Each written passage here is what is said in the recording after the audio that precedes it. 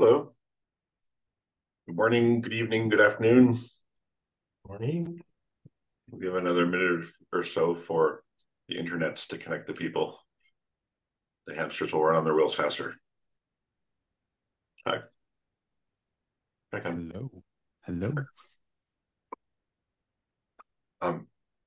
Is it how do you pronounce your name? Is it Rian?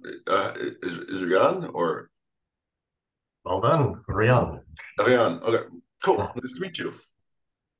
It is confusing because most in English it is Ryan, first the I and then the A, but no, it's Rian, first the I, not first the A. Excellent. While we're waiting for thank you. I think we may have met before, right? But we've been getting more and more names, and I look forward to conferences where we can meet people in person. All right, Vijay. So while the remaining folks are joining, I think Neera's coming as well to a presentation on a project for Sandbox. I'll say this is a CNCF event. It is Tuesday, December 5th. This is the first tag observability meeting of the month on the first. They're on the first and third Tuesdays of every month at noon Eastern time. Although, based on recent feedback, we should, I think, consider moving them to later. So as this is a CNCF event, the code of conduct does apply. Please don't do or say anything in the video or chat that would be in violation of that code. So welcome. Please sign in if you haven't already. Alalita is unable to join us today. She was at reInvent last week. But here we are. And I see Neera has just joined. We have a fairly open agenda today. So if folks have things that they want to add ad hoc or talk about that are on their mind or top of mind, please do feel free. It's an open agenda. And as we come into the holiday here, we've got a little bit of slack. It's a lull between reInvent and the holidays approaching. Another item to consider is that December 12th is the upcoming TOC Sandbox review. So they'll be looking at all of the folks that have applied for Sandbox. And we've just exited the very first TOC tag meeting, which has followed a new format. Rather than being sort of highly structured with a barrage of slides, the slides are now being done asynchronously, and the tag chairs and the TOC have some unstructured time to actually talk about issues of the day. Which I think is a welcome change and something that came out of the meetings at KubeCon. So with that, welcome to all those who have joined. Hey Bartek, I noticed you also joined. We have a fairly open agenda. You're one of our TLs as well as Ken. Do you guys have anything that you wanted to add to the agenda that's top of mind for you? And similarly, Vijay, if there's anything that you'd like to highlight out of the query standard working group, I don't want to put you on the spot, but feel free to grab some time this hour as well, or next meeting.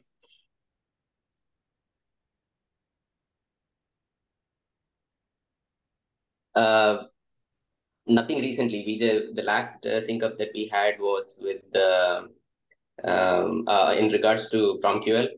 Was a very informative discussion. We don't have anything lined up at the moment. If I'm not wrong, I'll check with Chris.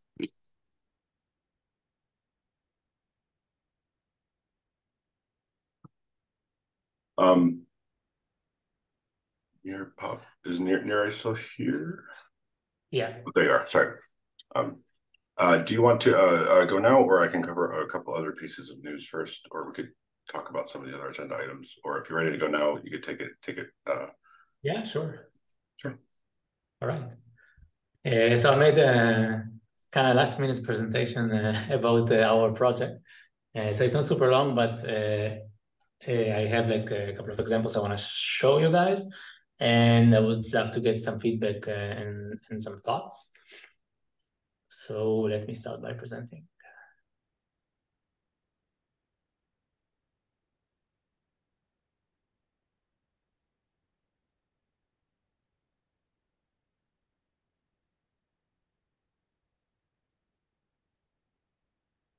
Great.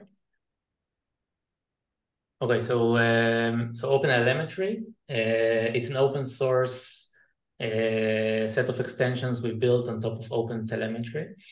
And the idea is that we wanted to use the same infrastructure of OpenTelemetry, but to extend on the capabilities to support instrumenting GenAI SDKs and libraries, so things like foundation models like OpenAI, Anthropic, and others, vector databases like Chroma or Pinecone, and LLM frameworks like LangChain and Llama Index. With the way we built OpenLLMetry is to basically match what you've seen with other closed source observability solutions that are out there today in the LLM space. And we really wanted to use the same protocols, the same foundations of OpenTelemetry, so that we can so that it can still connect to any platform that supports OpenTelemetry. This is more or less what we have in the repo. We have kind of like 3 parts. The bottom one is the semantic conventions. So we basically built the same, like an extension of the semantic conventions we have on OpenTelemetry. We built some more sort of standards on how which I don't know, span attributes to use to report stuff like token usage and prompts and responses. So things that are specific to LLM and GenAI usage. On top of that, we built a lot of instrumentations for things that we've seen are needed. So we are now supporting all foundation models like OpenAI, Anthropic, and Cohere. We're supporting 2 vector databases, Pinecone and Chroma, and we'll have more in the near future. And we're supporting all major frameworks, so LangChain, Llama Index, LightLLM, and Haystack. By supporting, we mean that we have a package for instrumenting that specific library. On top of that, we built something we call Traceloop SDK. I have to present myself. I'm the CEO of Traceloop. And the idea was that from our experience, sometimes just using OpenTelemetry, especially for people who have never used OpenTelemetry or not coming from like cloud observability, it's kind of a steep learning curve. So we basically built like an SDK to make it super easy to install and instrument existing apps. A question I get sometimes people ask is why is it a separate project? Why should it be like a separate project and not basically just some more instrumentations built on top of OpenTelemetry? And there are like 3 answers. They're kind of connected to each other. I'm going to start from the right one, actually. We're doing some things which are kind of like unorthodox in OpenTelemetry. So for example, we really wanted to attach prompts and completions from calls to OpenAI within attributes of spans. This is something that all other LLM ops observability applications are doing. Right now, doing that within spans is kind of problematic. I've been trying to push several initiatives to solve how to store large amounts of data within spans, but we're still like in discussions in several GitHub issues. So we thought it might be better to do it like out of standard. It's still the same protocol, so everyone can consume it, but it's something that would have been, it's still not acceptable in like OpenTelemetry. It's kind of related to it. Everything is moving super fast in last year in the GenAI domain, and we wanted to be able to move extremely fast and support everything that people who wants to use OpenTelemetry for LLM observability need. And we didn't want to break or change any existing definitions or protocols or standards in OpenTelemetry. So we thought it might be better to start as a separate project, and then at some point when everything stabilizes, maybe merge it back to OpenTelemetry. And last thing, we have a lot of ideas around what more needs to be done around like the LLM ops space and LLM observability. And this project can be a potential to support all of these features, and I can also talk about them later. So our roadmap, right now we are supporting Python and TypeScript. We want to support more languages. We got requests for Go, Rust, and Ruby. We also want to work on standardizing other aspects of LLM applications. I wrote like prompt management here, just like as a buzzword, but we can also talk about it like in more detail. And if it will make sense at some point, I think like merging semantic conventions and merging the instrumentations into OpenTelemetry is something that could potentially be done. That's it. That's the presentation I made. I wanted to show you two things. One is, where is it? One is the set of semantic conventions we've defined as of today to add specific attributes to spans that we needed. So like things like number of tokens that were sent in request to OpenAI, now number of tokens that we got in response, the actual prompt that was sent, the actual responses that we got. We also have some things for vector databases, for LLM frameworks. This is on our documentation, so you can also take a look later.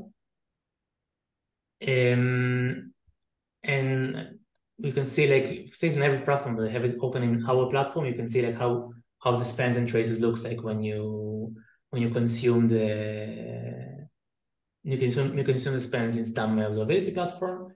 And basically it's a trace. Let's see if this will be a good trace. Yeah, this is not really a trace.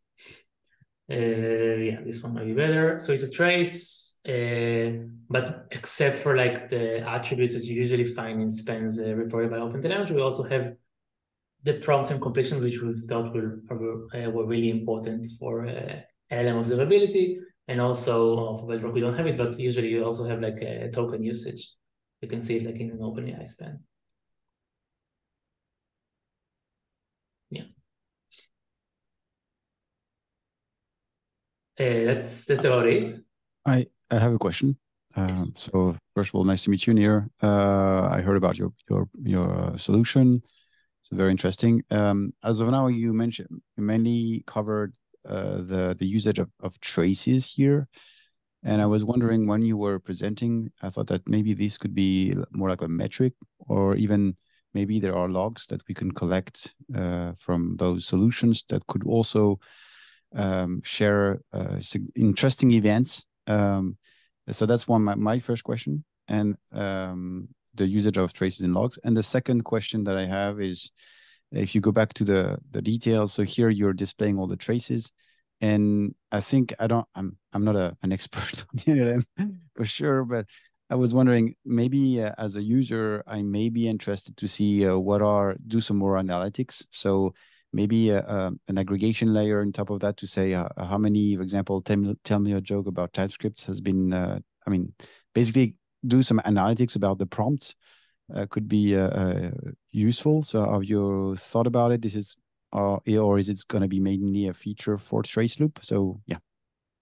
Yeah, we wanted to. So right now we started with traces because this is the thing people wanted the most. And right now we see that, for example, like token usage is something we want to just use the metrics API to report. It makes more sense than using then sending it as traces. So yeah, we want to also definitely send metrics and logs as well as part of the instrumentations we have. It's just that we're still a young project and we don't have only 24 hours a day.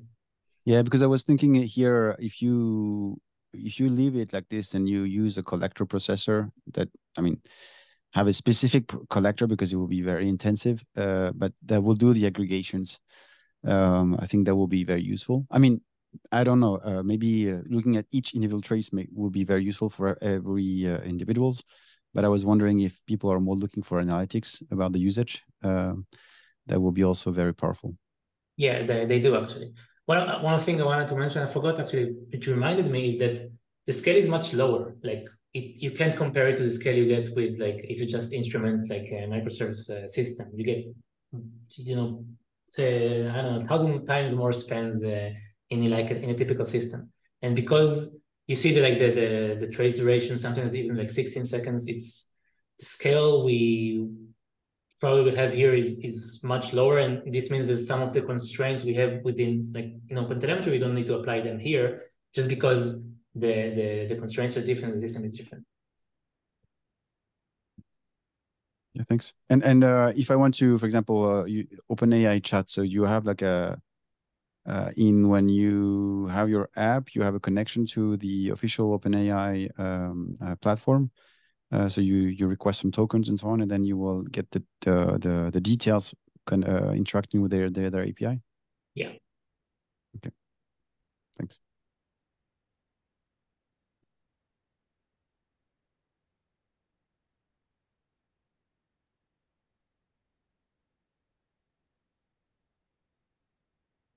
I have a couple questions, but I want to go last, like everybody else. Time to ask whatever you'd like first.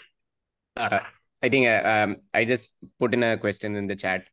When you do observability, how on these LLMs, how do you or do you support tokenization or redacting of the prompts and the responses when you log them?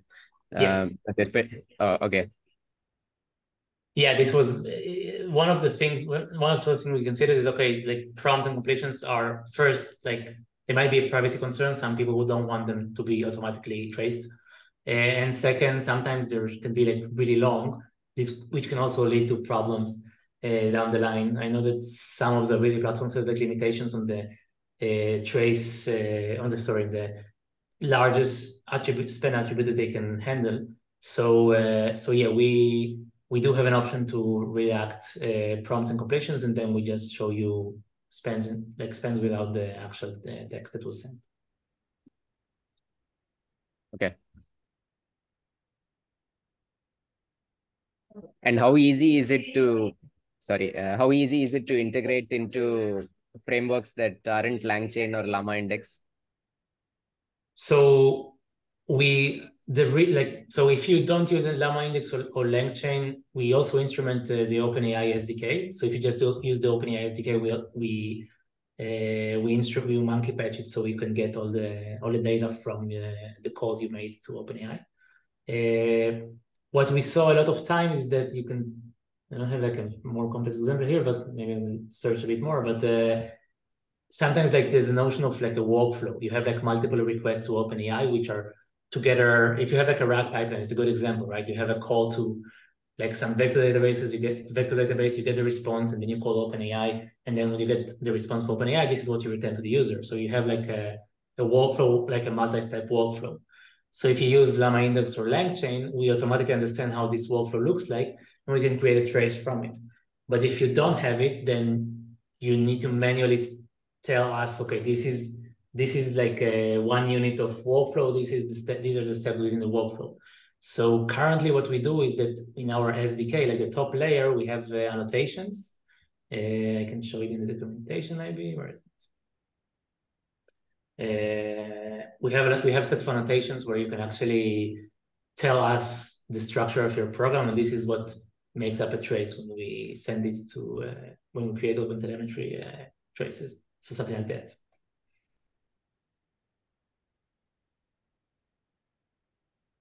Thank you.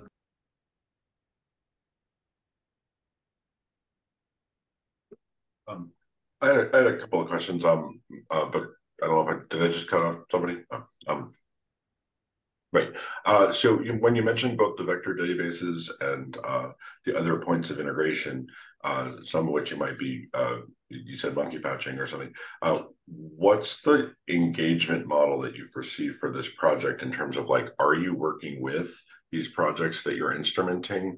Are they aware of this? Do they support this? Are they instrumenting their own code and you're acting as a point of coordination using these monkey patches as a way to kind of drive those changes? Or like what's sort of the dynamic model of like how you're engaging with what could be quite a lot of projects as part of this project?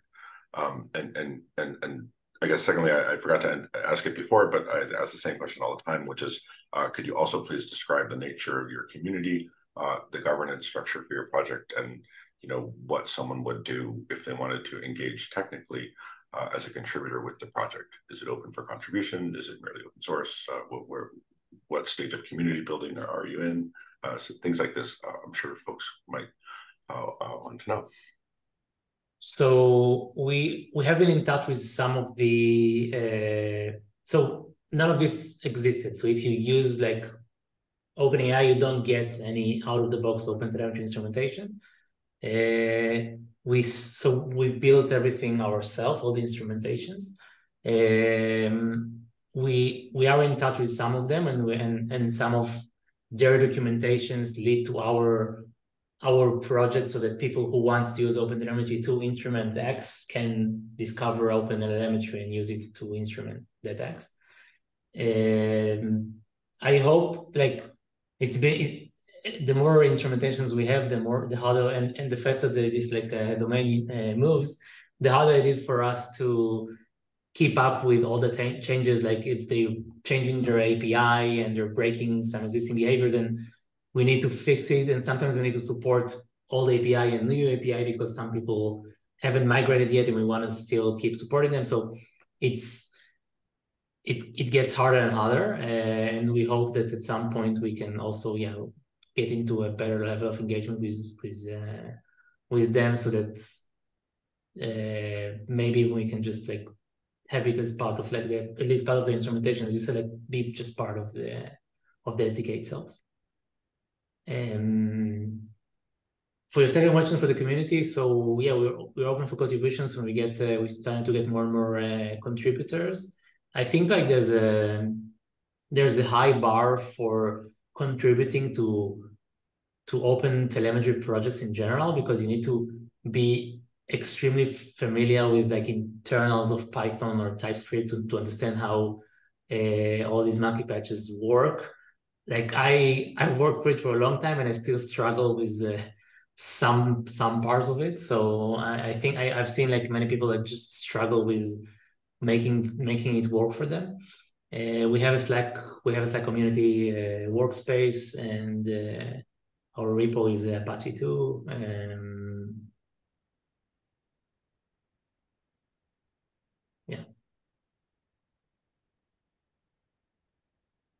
Thanks. I would absolutely encourage you to document some of that in the sandbox application TOC issue. I know there's already a bunch of stuff there, but in particular, I'm sure the TOC members, when assessing this, would probably have some of the same questions I had, and then some more, sort of like, what does this look like if you're successful, right? Mm-hmm. And suddenly there's like 3 times as many things being instrumented, but is a process set up? Is a project set up to be resourced to handle that, or is there sort of a CI/CD framework that can mitigate it, or probably best, are you working directly with the projects, right, so that you don't have to do it the hard way? But yeah, any of that detail about inroads you've already made with other projects. Similarly, I'm curious, have you already presented or reached out to, for example, the semantic convention SIG of OpenTelemetry to get their feedback on some of the things you've done?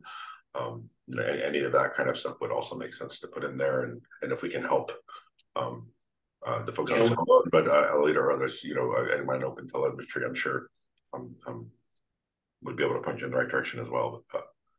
We have Philip from Honeycomb started to work with us on the PR for adding some of the semantic conventions, and it's been a long discussion ever since we started this PR. So yeah. Oh, wonderful! Then absolutely put links to that if it's not already there in the sandbox application. Don't want to see that engagement. The last question I had is what you're showing us here that says trace loop. Is that part of the open source project that you're looking to potentially join the sandbox, or is that something for your company that's not part of the actual project? So our commercialized product is built of 2 parts. One is the SDK for collecting data from production applications, and the other one is our platform where we give you tools for monitoring and evaluating LLMs in production. So the platform is the product that we are making money out of, and the SDK is the one we open sourced and is built on OpenTelemetry, and this is the one we're looking to contribute back to, contribute to CNCF. And is that project open source also, but licensed differently, or is it able to be run like in an open way? Like so you can instrument all this stuff, but can you do things with it in the open? In other words, or is it an open SDK but a non-open platform for analysis? And yeah, it's an open SDK but non-open platform. I see.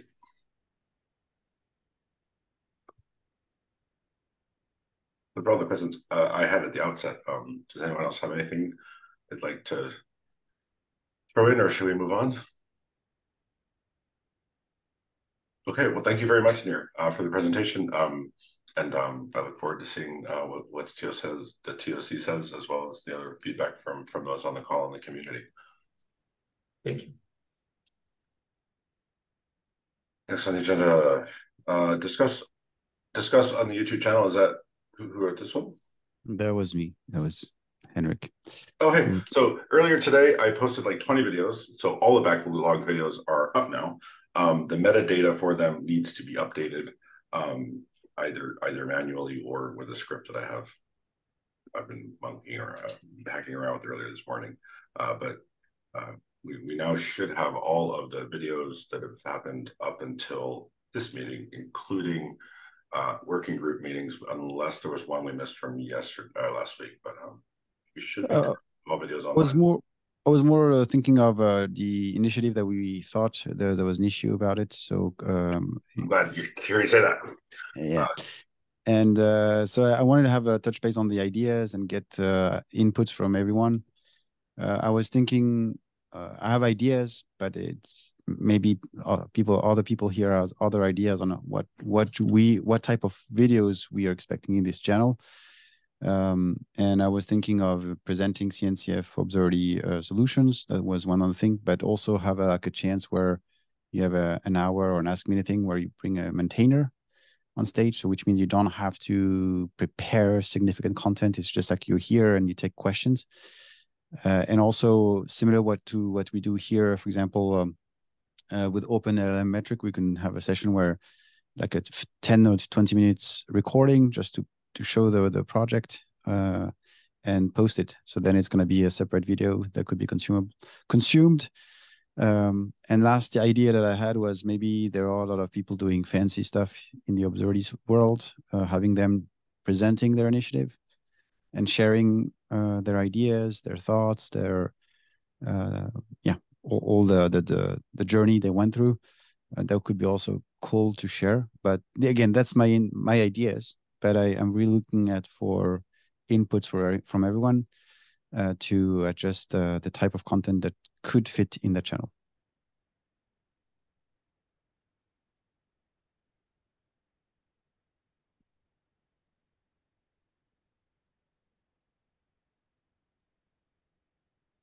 They don't have ideas. I put a link to the existing issue from some time ago that Henrik that was referenced just now in the meeting chat, as well as the meeting notes for history. But I think this is a great idea. I think it's something that there's fertile ground, as we'd said before.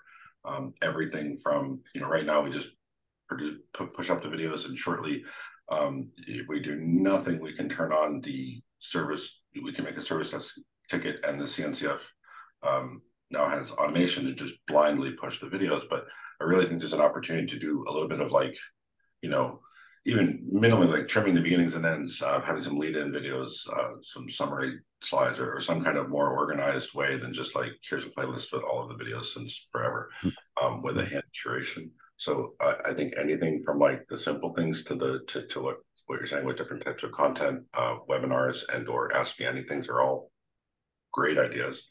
Does anyone else have ideas or passions around this? I know that we do have Chris Larson had expressed some interest as well, and I put together a document on how to get to our YouTube channel and do all the things. So if anyone's interested, we can enable that or bring it in and add permissions and whatnot. Yeah. So Chris was interested in that. Okay, so I will reach out to him. And yeah, also, mostly because I had a lag on updating his videos because of the way that it was set up before. There was sort of a 2-factor authentication and magic password, and it was really not what you would expect in 2020. 3 from Zoom and or YouTube. It's getting better, I think, with the automation. Up till now, it's been I log in, download it, upload it, do it all manually. So it's lousy. Yeah, I know that journey. There's also, for what it's worth, I forgot to mention earlier. Actually, I forgot to mention last week, but there is a tag tools repo in the CNCF. So for tools like YouTube video management or tag administrivia or all manner of other stuff, there's actually a curated home where tags can have tools and have them in a central location, particularly if they're applicable to other tags. So things we do here, we could swap out a tag name. I also think it'll be really important to have some level of automation that's data driven from the categories and subcategories and tags as defined by the landscape. It used to be that things like working groups, for example, only existed in one tag, but now they're across 2, and so the videos from those need to be cross-posted. And so the data model for like what is associated with what tag is mutable, and moving forward, we would expect that to, there's work streams at the TOC and the tag chairs level to assess the ecosystem. Do we need more tags? Do we need to reduce the number of tags? What's the distribution? That work is slated for mid-February as an initial checkpoint, and a group was launched earlier today. So it's timely. So there'll be something to kind of feather into, I think, both to present what we're doing so that other tags might make use of it, and also to perhaps gather more support and or resourcing and or collaborators from other tags that want to join in on the same set of ideas. Could you share that link with the common tools for the tag? That would be very useful. Yes, sir. I'll go do that. I believe it's CNCF tagged. Yeah. But it will be in the notes, absolutely, but I'll dig it up. All right. Now. Thank you. No, thank you.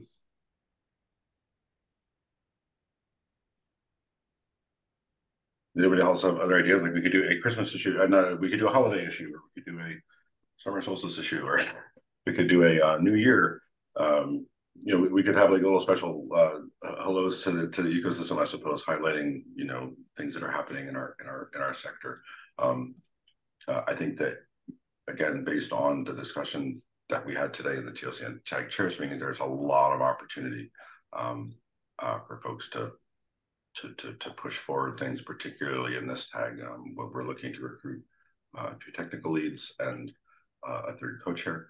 As the number of things that are happening in observability and analytics is dramatically growing. To say nothing of AI and all the other stuff that is adjacent. So,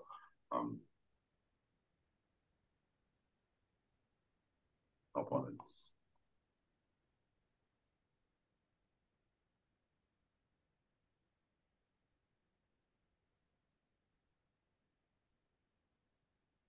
it. Bartek, you had something next, I think, too.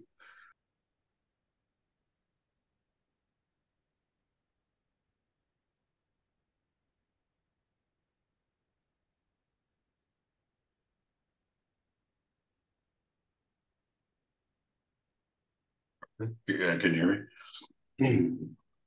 Did you want to talk about the observability white paper rename? Yeah, exactly. So essentially we released white paper 1.0, and we're open for contributions, by the way, which is amazing.